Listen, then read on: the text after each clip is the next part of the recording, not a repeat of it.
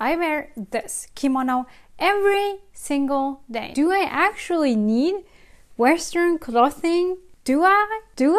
I don't think so. This year is gonna be the year where I'm gonna bite the bullet and do what I had planned for a very long time. And that is getting rid of all my Western clothes. And keeping actually more clothes than I thought. Let's go through them once more and get rid of some more clothes.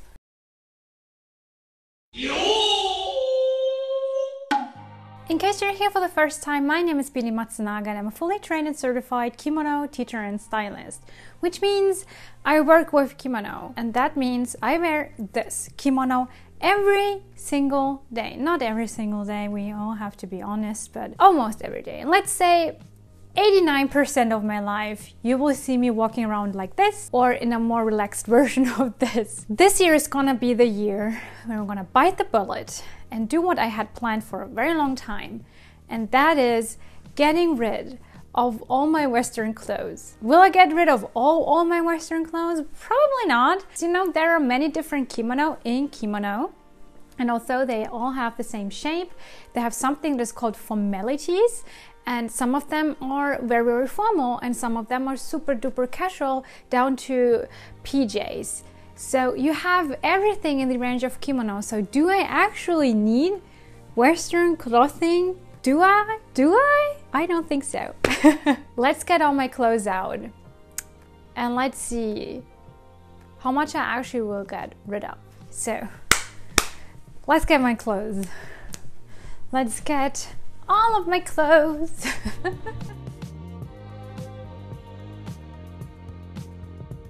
Let's just take it all.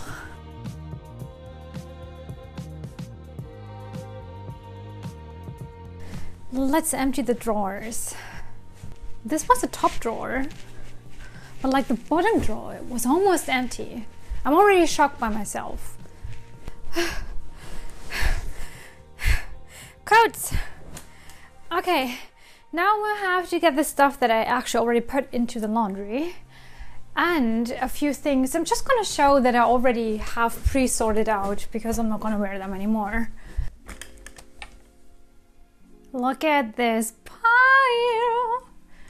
So, these are all my clothes that I own at this very moment.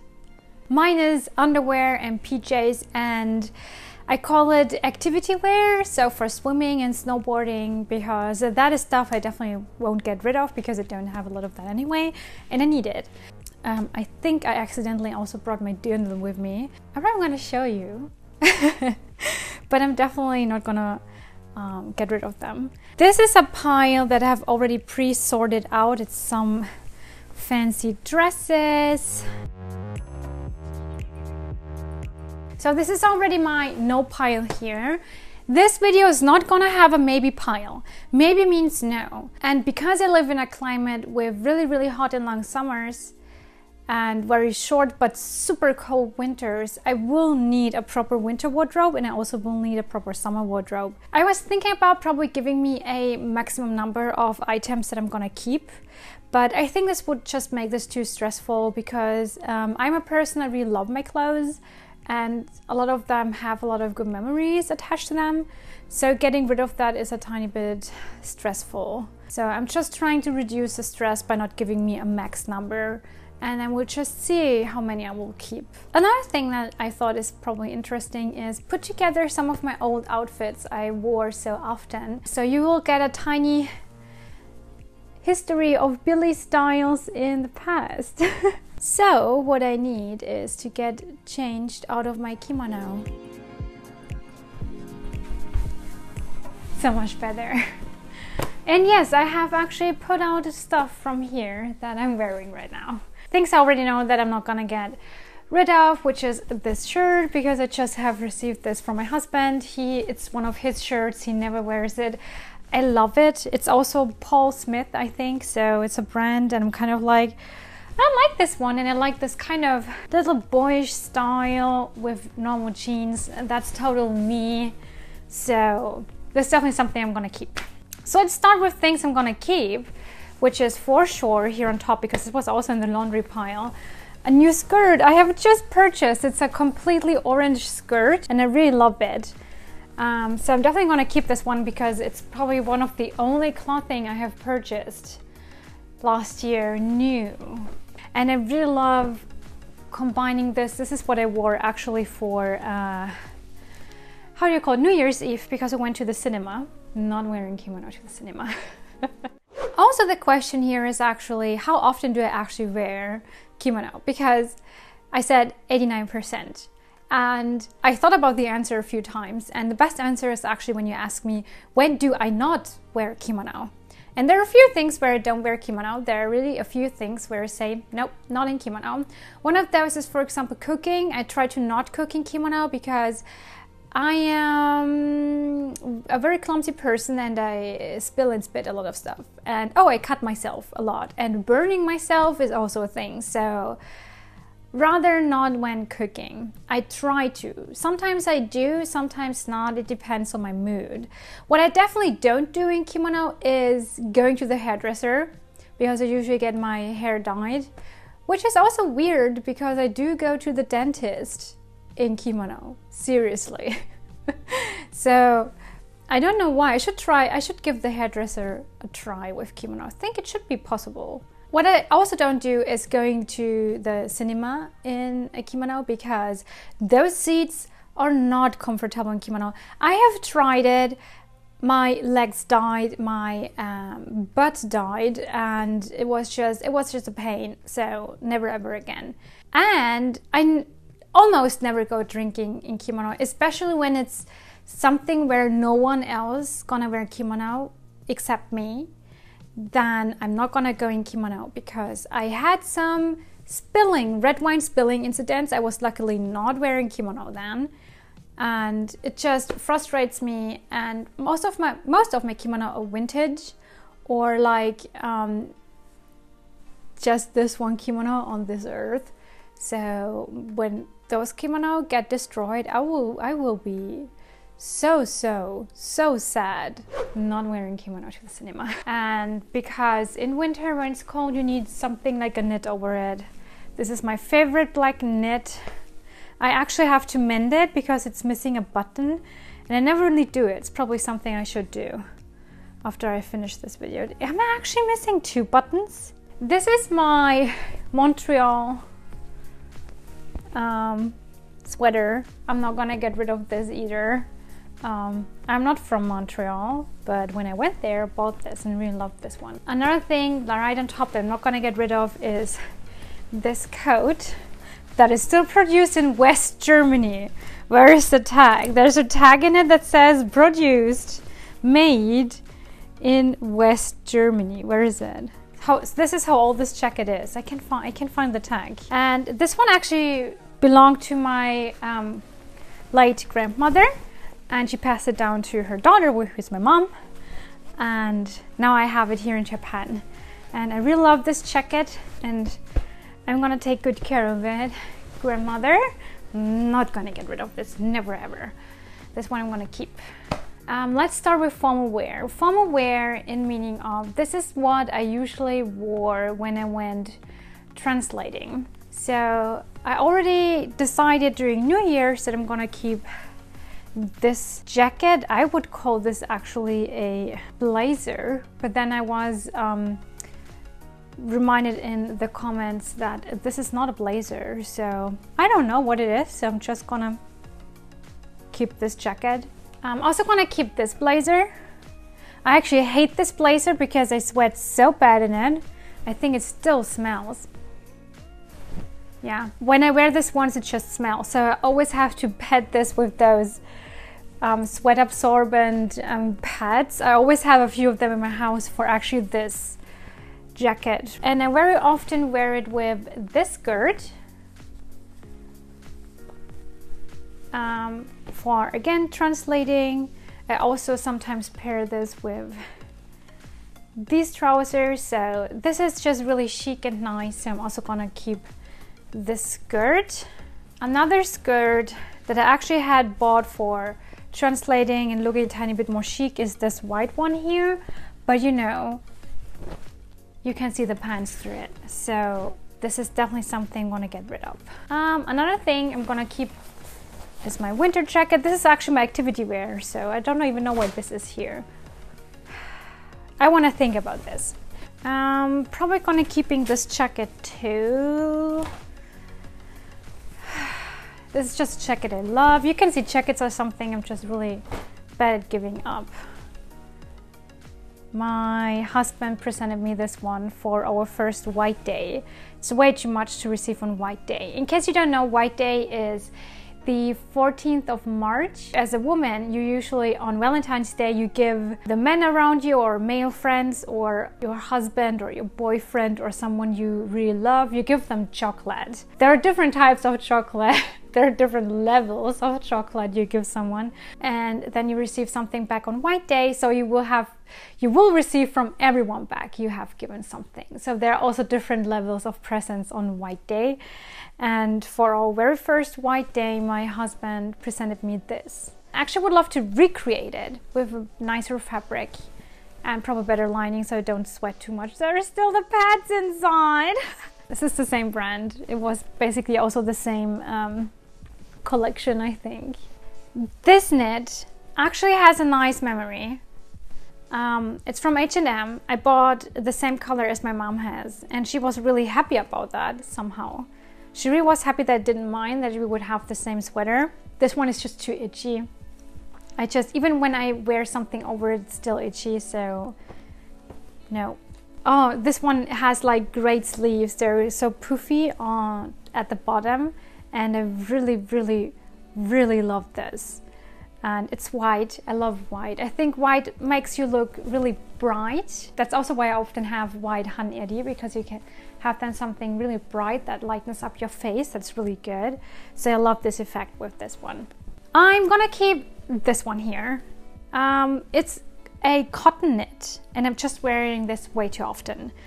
Although I don't like the color, I don't like the fit, I don't like anything about this. I just like that it's a cotton knit.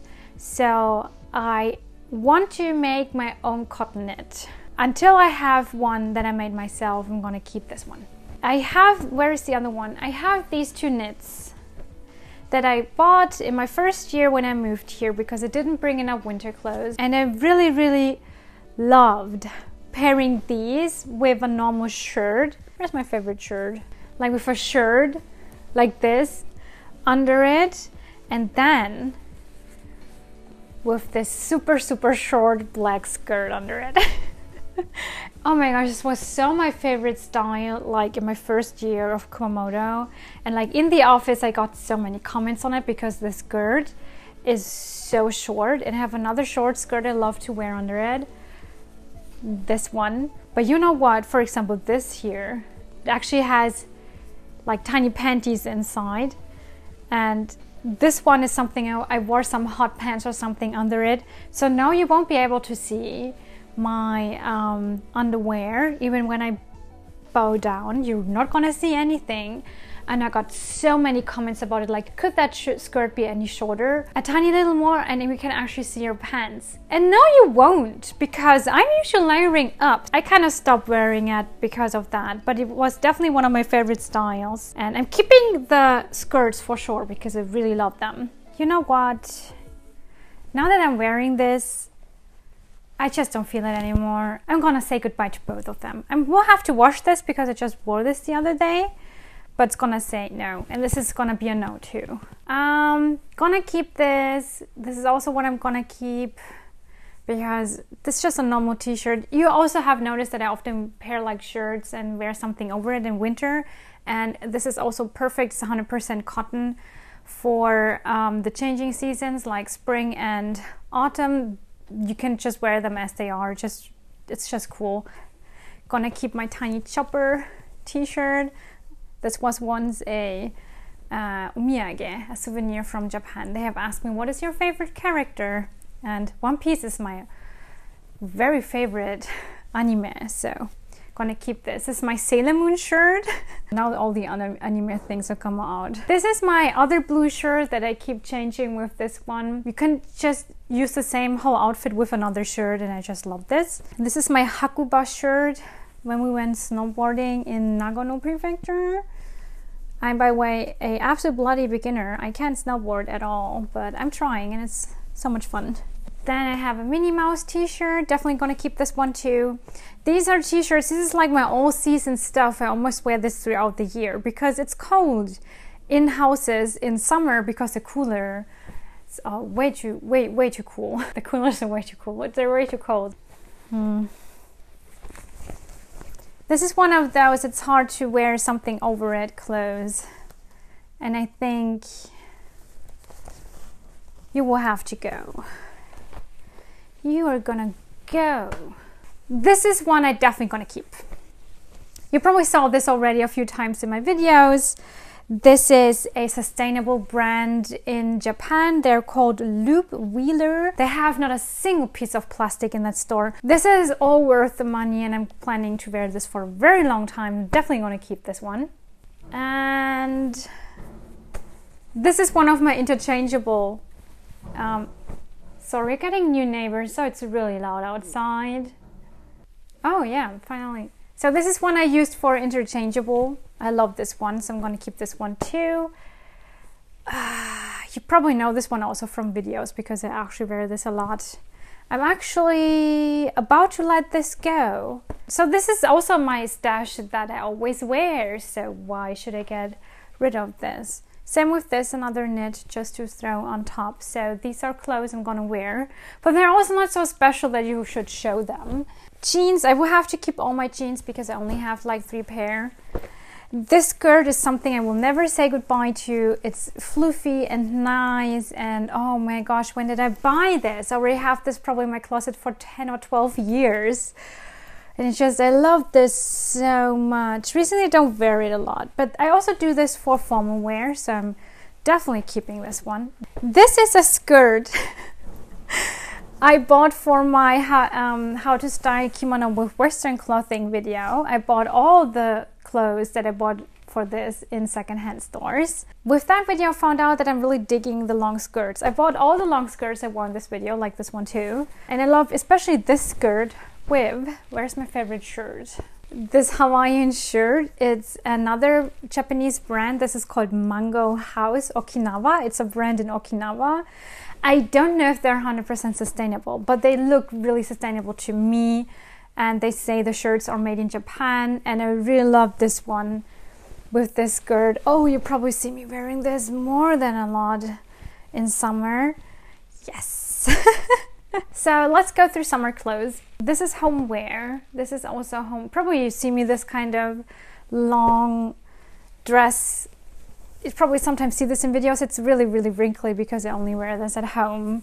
This is like home wear. When it's too hot in summer, wearing kimono for a whole day sometimes is seriously impossible.